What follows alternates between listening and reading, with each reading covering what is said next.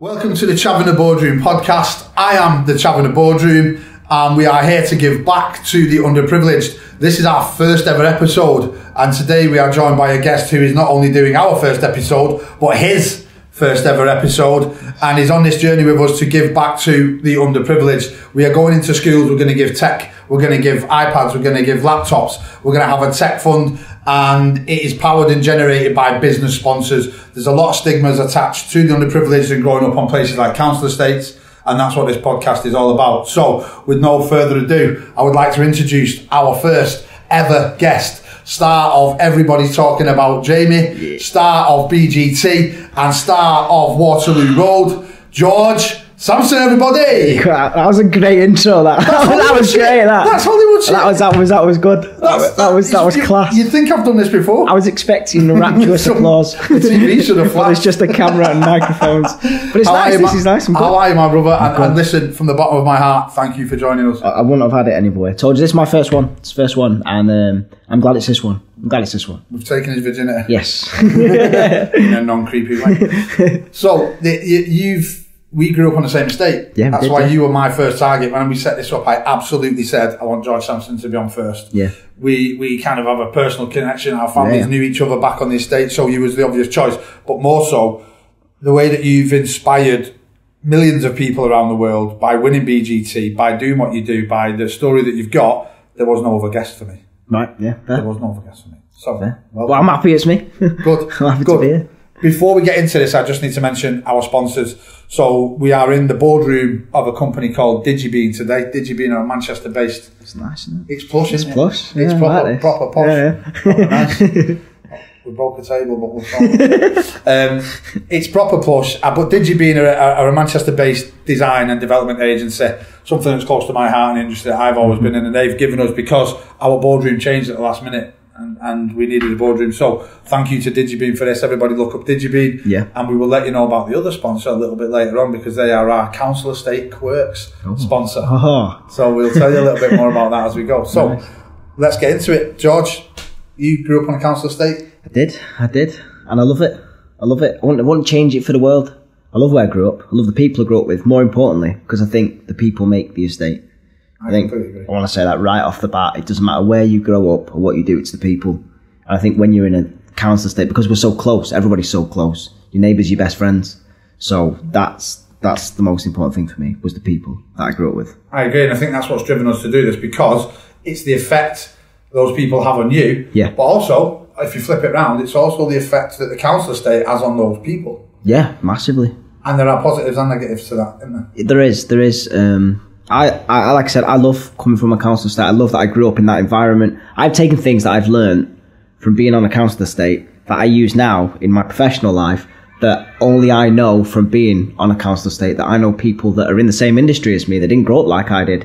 They just haven't got the same swagger with it. And a lot of that, and a lot of it's likability. A lot of it's like, I go to jobs, I get reoccurring jobs because people like who I am. And people like who I am because I'm street smart, and I know what I want, and a lot of that just comes from the grit and determination of growing up where I grew up. And where did you grow up? Birchwood.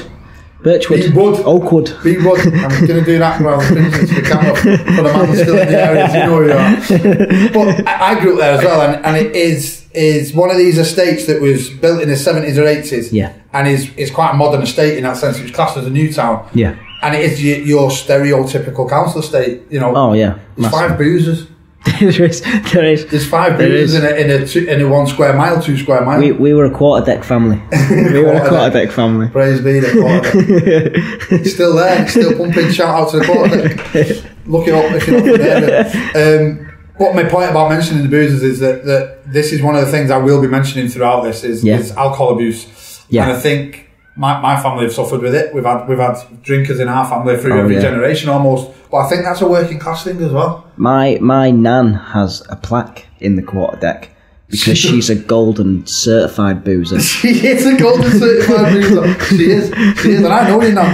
Like a watch that. I'll tell you a funny story actually. I tried to outdrink your nan one day. She drank a bottle called Gold Label. I drank 16 Gold Label in one day. Kids, it isn't clever.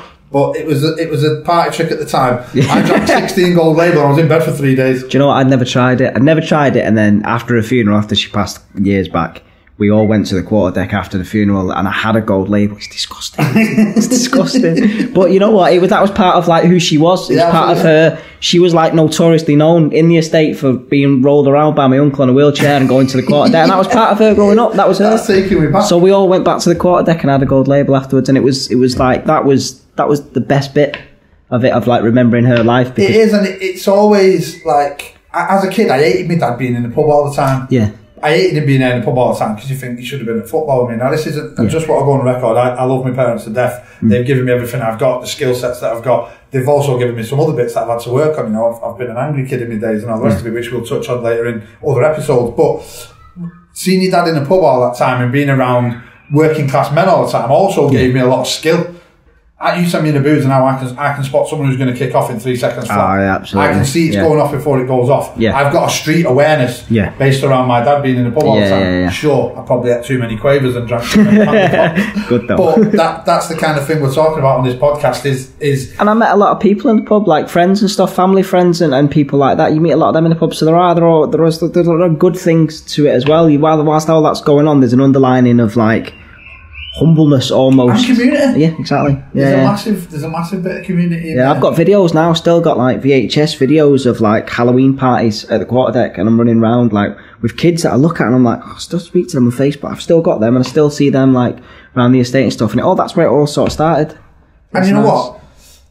It was the part of working class community. The pub was often the heart of the community, and that pub that you're talking about, opposite it is a primary school. Yeah. Opposite that is a corner shop and a chip. Yeah. It was typical little village type, little town centre type mentality of everything in one place. It was a hub. Football teams, that's one thing that I will go on to say, is that the amount of good footballers that have come out of that area, because they've got perhaps nothing else to look forward to. I'm related to a few of them. You're related to a few of them, you are. We've seen boys that play for City, boys that play for Burnley, Brown, related to them. Jordan, people like that. They've come through it and they've managed to stay on the straight and narrow. Yeah. But the very grassroots level for me, like the football teams that I played for, wasn't the best, I'll admit. You know, it was great in the air. That was about it. I go down to Forest Park, a park in Birchwood near us, and go watch my cousin Ben play weekly. Like, I've been to him a few times. He's still good at football, but I love that. Just going down to my local park and just watching 22 lads kick the crap out of each other. Yeah, off Stinking Vale. Yeah, class. Stinking Vale. Yeah. Lucas Aid sales through the roof. Yeah, I love that. You're right, and that's one of the fonder memories that you get from council estates, is that community, is the sport, and that kind of brings me on to talking about the schools in them areas. Yeah. Because I left school with no qualifications due to the disruptive, alcohol-fueled, sometimes violent, sometimes erratic lifestyle that I grew up in, and it was hard for people to school me in that environment. And I hated school, but I look back now and I love it, because I could see that there's good people there trying to do good things for me. You don't realise what was your schooling like? Because there's a few years difference with us. Similar. I at school I hated it, and I always thought, because I knew I wanted to be a dancer, or I knew I wanted to be in performing, I always thought that as a kid that school was useless to me, because I was just there because I had to be there, and the more important work was going on after school when I was going to dancing and I was going to stage schools and stuff like that. But actually now, as an older person who's sort of had success in the stuff that I worked on outside of school hours, I realised how important the ones in school were, because that's where I learned to talk to people. It's where I learned to hustle. It's in the playground with your friends, and you learn who your best mates are, and you learn who snakes are, and those like little opportunities to experience that. I experience that now. Just the snakes are a lot older and they've got more money, but it's the same attitude. Absolutely. And I learnt that in school. And I went to 4 different primary schools, all within Birchwood and surrounding areas. I went to loads of different schools, mainly because my mum was a teaching assistant. She was a pain in the arse and would fall out with loads of teachers. So we'd end up having to move and stuff like that, But I guess that's part of it as well, is I went to so many different schools and so many different things. I got an early taste of taking a bit of what I like out of somewhere, putting it in, taking it, making it as part of the person I am, and then moving on. And I've used that in my dance career. I've go to several dance schools when I was a kid, to take one style, move on, and it created sort of this freestyler dance person that I became, and that's ultimately the person that won Britain's Got Talent when I did, because I had a mix of everything and A lot of what I learned was from school. I've But you probably didn't realise that at the time. God no, I hated school, hated it, couldn't wait to get out. Yeah. But now I wish I could go back and do it all again.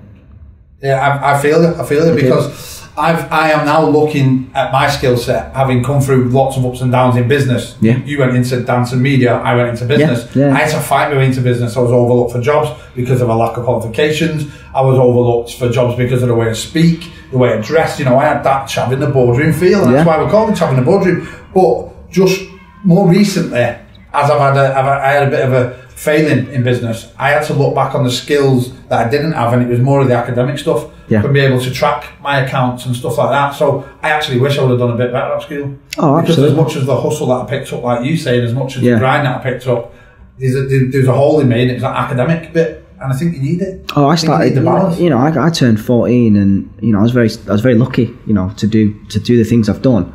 I was never taught about finance at school, and so all of a sudden I came into all this money. I had no idea what I was doing with it. No idea, and I'm still not suffering, but I'm still suffering from that loss of learning when I was younger. I'm still making amends for silly financial things I did when I was a kid, when I was making loads of money, or I was you know, more relevant than I was now. For, you know, I was doing loads at the time, I was making loads of money. I wish I had more education on what to do with it and how to invest. And I had nothing. We had nothing like that, and we didn't even have people outside of school that could help you with that. We didn't have money for a start. Yeah, well, exactly. You can't learn about money if you've not got it. Well, exactly. My parents weren't investing in anything. No. It was going in the pub. It was going on bills. Well, that's the thing, and I couldn't rely on my parents because they'd never had money. They didn't know what to do. You know, my mum, bless her, at the time, I come into all this money and this fame overnight. She had no idea what she was doing, and I had all these managers and people trying to grab me and take bits of me and wanting to do this. And my mum just going, "Hang on a minute, I don't want any of that. I want just George to be George," but we didn't know what that was because that had changed overnight. So it was like a massive learning curve, and I'm still learning from that.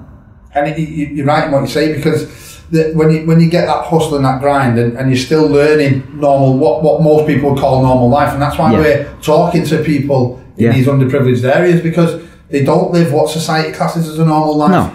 It's normal for them. It's not normal to the most part, to the middle classes, to the upper classes. And this isn't a war on the middle or upper classes. No. Because they've given me a lot. They're the ones that have lifted me up, actually, and helped me get into business and that sort of thing. But a lot of those things that you don't learn, like finance and economics and stuff like that, I still suffer with that now. Like you've just said, I've had clients that have given us 50 grand for a project through one of my businesses, and I feel bad taking it. Yeah. Even though that we're good at what we do, and we're going to deliver quality and grow their business. Yeah. Me, as a person, as Wayne, not the Chav in the boardroom, as Wayne, I'm nervous by having £50,000 in my bank. I would be shaking giving somebody 50 grand, because that's so much money. That's like, to somebody that's grown up the way I've grown up, you can do so much with 50 grand. You can change your life, and it's not a lot of money these days. In 2022, it's peanuts in the grand scheme of things. But to people like me, it's a lot of money, and it can go a hell of a long way. Hell of a long way. So let's go back to that. We talk about money. We talk about the fame that you've gone through your school life. You've picked up these hustling and grinding skills at the cost of probably your academic skills. Yeah. And then you go on and you're propelled as a child star almost. Yeah. What goes on with that? How do you cope with that? You don't really, and I think a lot of it is because you are a child. I was 14, I was confident. You know what I mean? I thought I could take on the world at 14. So you just go along with it. And I wasn't feeling the stress of it. My mum was.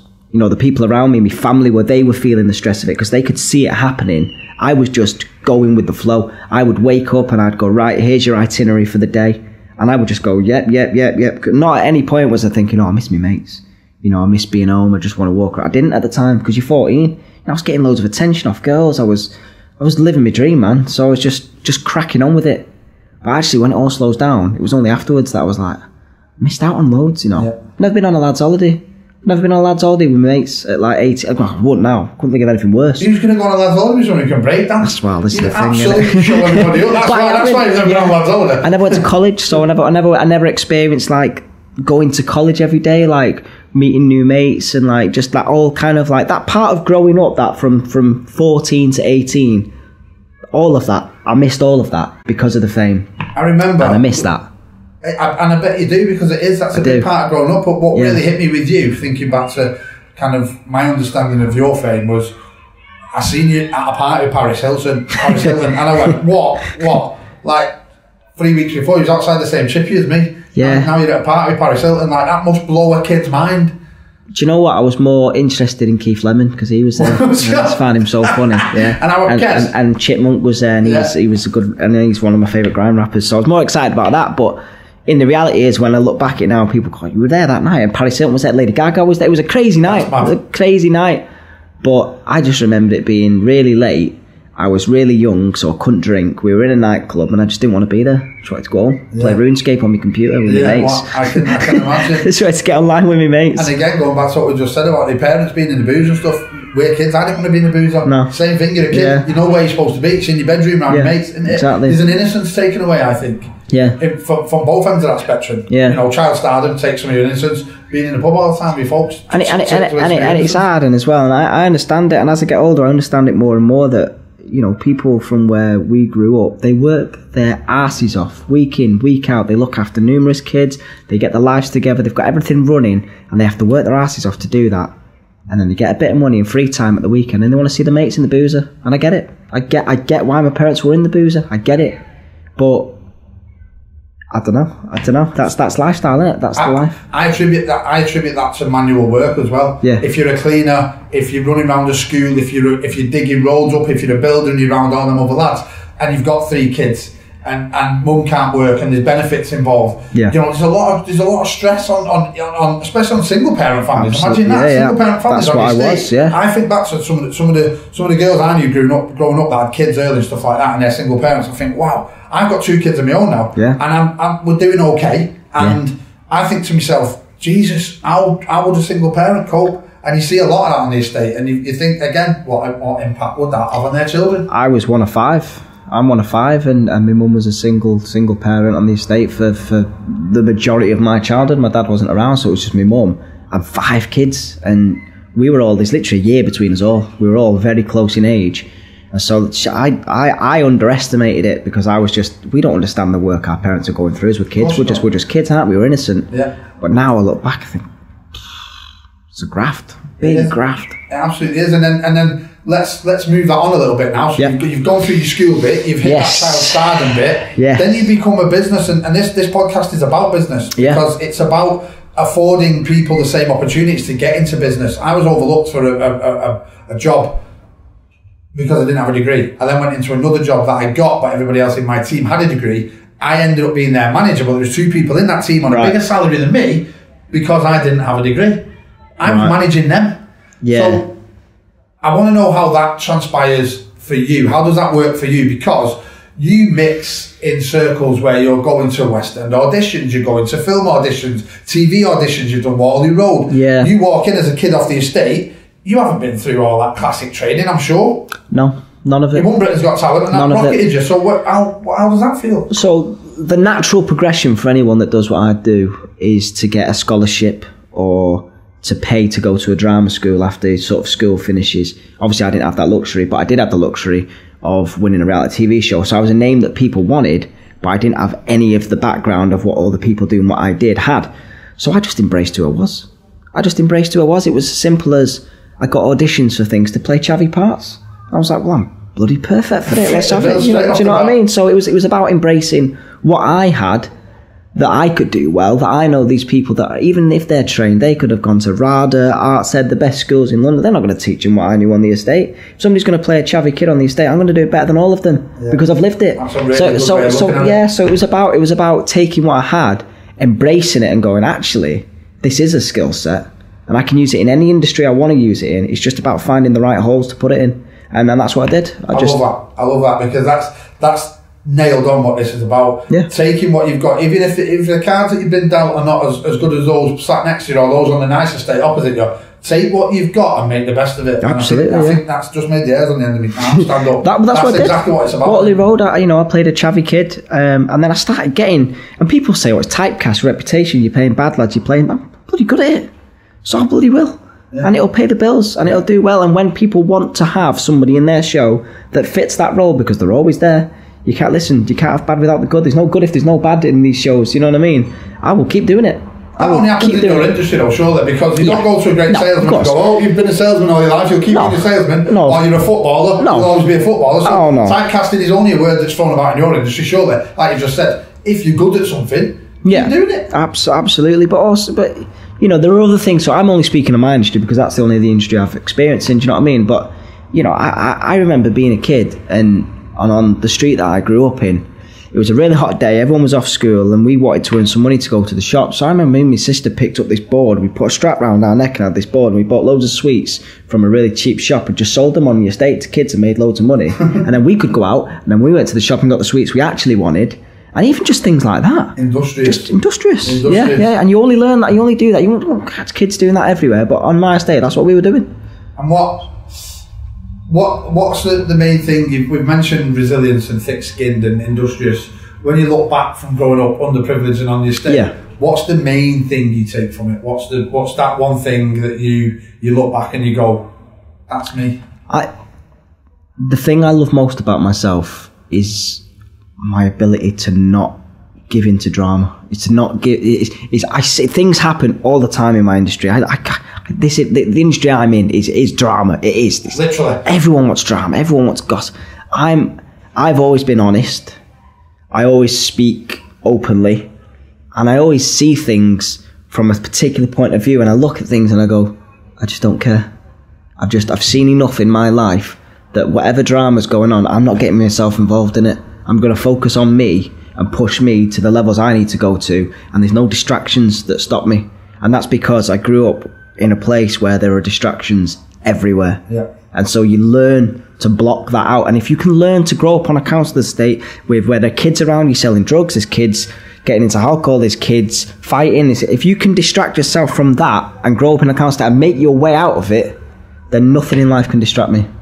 That's the one thing about point, the drama thing, because my dad died quite early on, so that kind of added to my anger. But I always found that I explode a bit quick because of the drama on council estates. So it's had a different effect on me. Yeah. I'm like, well, Christ, here we go again. You know, it's going to kick off in the pub. It's going to kick off at school. Someone's going to rob me. Someone's going to do this. Do that. So I have this trigger. I've had to work on that trigger as I've got older to wind it in. Yeah. Because as a late teen and in my early 20s, I was a ball of angry fire because of my experiences on the estate. Of course, yeah. You managed to channel your energy. Yeah. And not react and avoided the drama. But that's I was lucky, you know what I mean? I had a very pushy mother who wouldn't let me go out at night if she knew I was going out and knocking about with people. She had 5 kids to look after and a job. She didn't have time to stay in at night and just watch her 5 kids. She was tired, she wanted to go to bed or whatever, but she did. She made sure that we were there and we weren't leaving the house and we weren't getting up to no good and stuff like that. And as I look back now and I say, I wish I'd have gone out and done stuff with my mates, and I wish I'd have gone on lads on. I've not done all these things that I missed out on.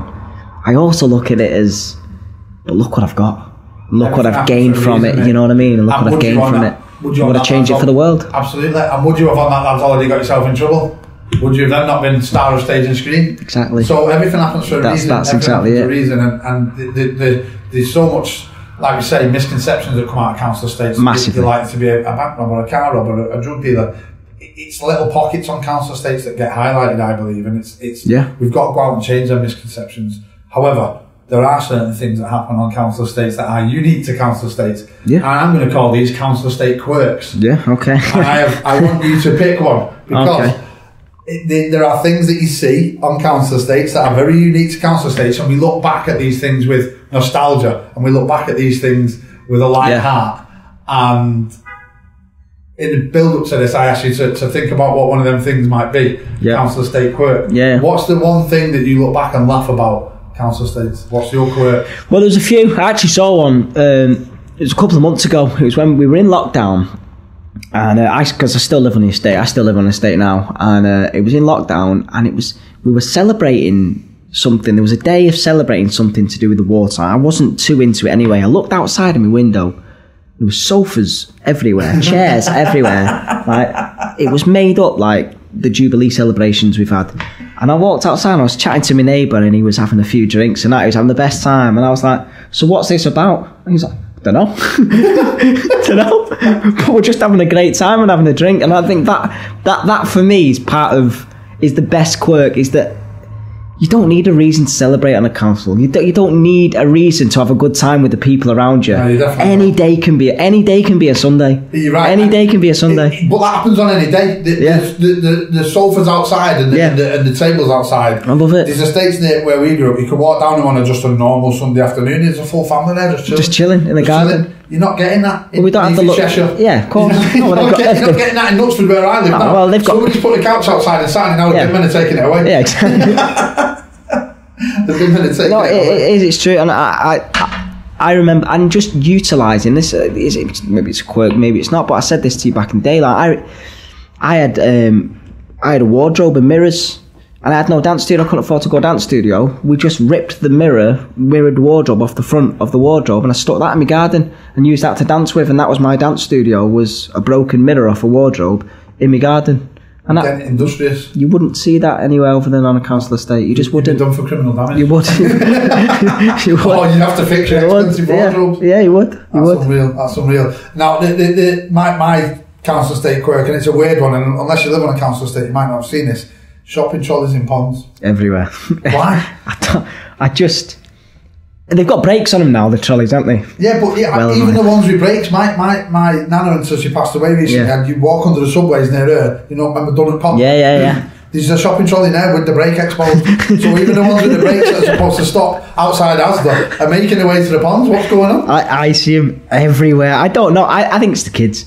I think people are walking home with the trolleys because they don't have cars. Not everyone can afford a car. You know what I mean? So you're walking home with your trolley. You can't afford to lift all these bags. You might be an older person, so you walk back with a trolley. The brakes started going, so it's getting pushed. You get to your door, you lift your shopping in, and there's a trolley on your doorstep. You think, do I want to walk that back to Asda?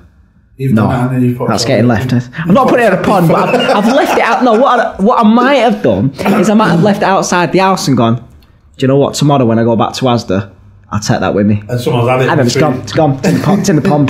It's gone. It's in the pond. That was my council estate shopping trolleys and ponds. If anybody knows what's going on with that and you want to write to us on Instagram, let us know.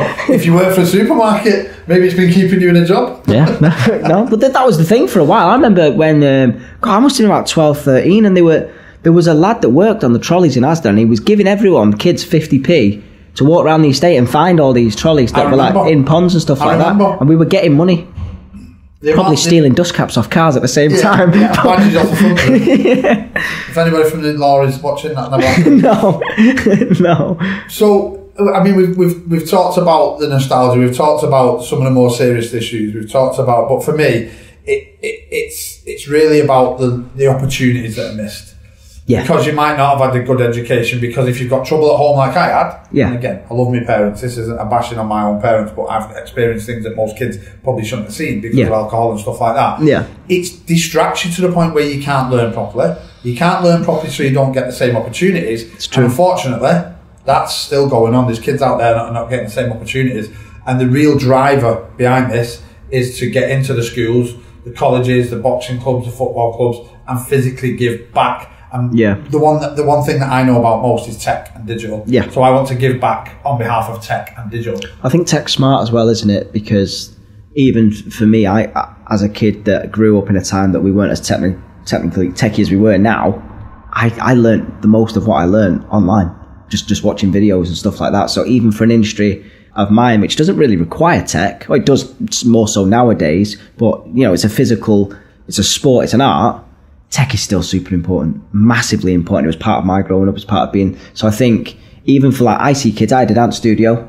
I taught loads of kids in Warrington that grew up on the estate. Some of them stopped coming because they couldn't afford it, this, that and the other. If they had the access, to even an iPad, we could do Zoom classes. We've found that in lockdown that's massively important. There's so many ways that I was able to help kids through lockdown, through tech, that is the only choice really, I think, to giving back is giving them tech, because I think tech can get you anywhere in life. I agree, and that's why that's why we're doing it. And you've just mentioned lockdown. That's one of the things that really highlighted it for me. Was I've got family that had kids and friends who had kids at home, and there's kids from better backgrounds that are learning on top of the range. Sony Vio like it's a Sony age now.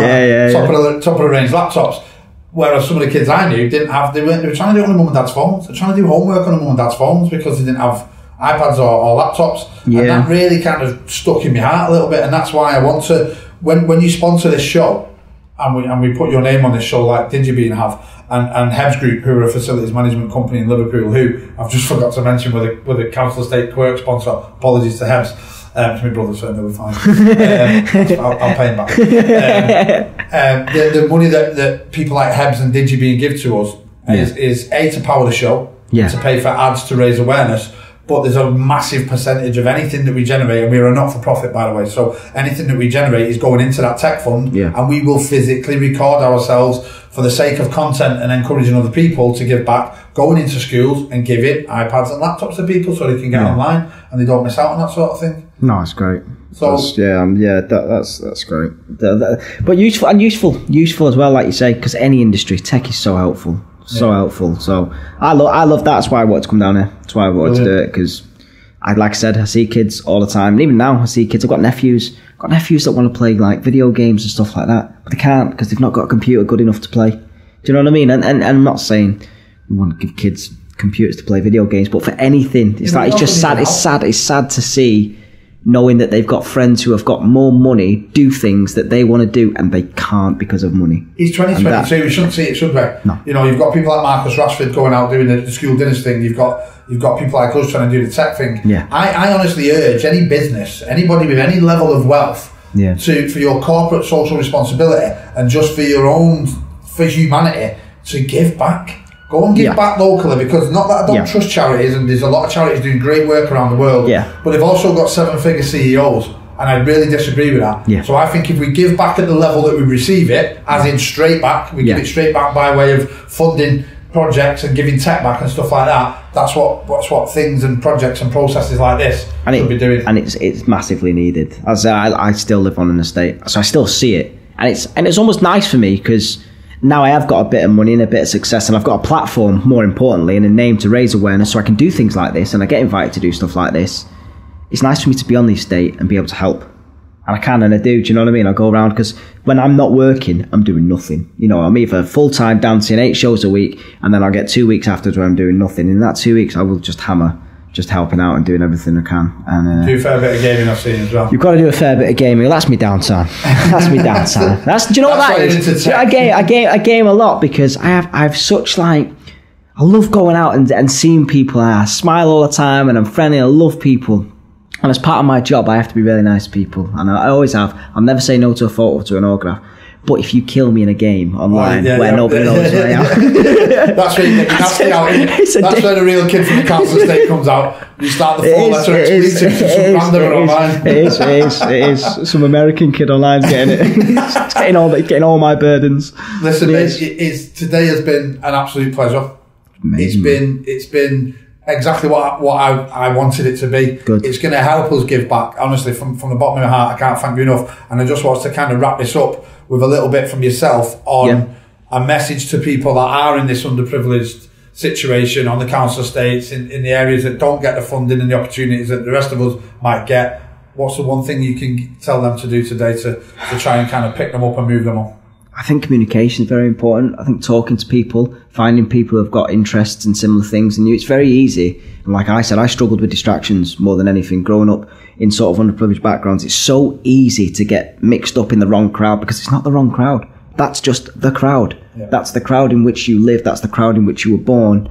And the only way I found I got out was to stand out from the crowd. And that doesn't have to be performing. That doesn't have to be dance. That can be anything. But I find that I had good friends, really good friends in school that I could talk to, that knew who I was, knew I wanted to be a performer, knew I wanted to be a dancer. And even if they didn't care, I never got any stick for it. I never got any distractions from them to do anything else. They were just happy to be my friends. So make friends and keep a tight knit of close friends, because they are the most important thing to me. Now, as an adult that's grown up in a council estate, my friends are the most important thing to me. So just know your friends. Know your friends and keep talking. So keep talking, it sounds to me like you were networking.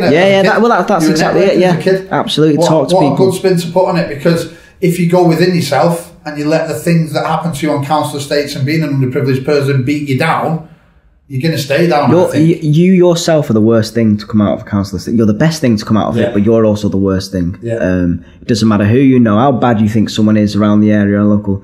nobody can get you down or stop you from doing anything other than yourself, and the rest is just distractions, regardless of where you grow up. You have to work a bit harder, I will say that. I had to work harder than most. I still have to work harder. I still, even now, because I'm the kid that won Britain's Got Talent, you know, when I auditioned for dramas and other things now, I still get knockbacks a lot more than others because I don't have that professional training. But guess what? I'm going to knock on 1,000 more doors and I'm going to keep doing it, and that's the way I've always done it.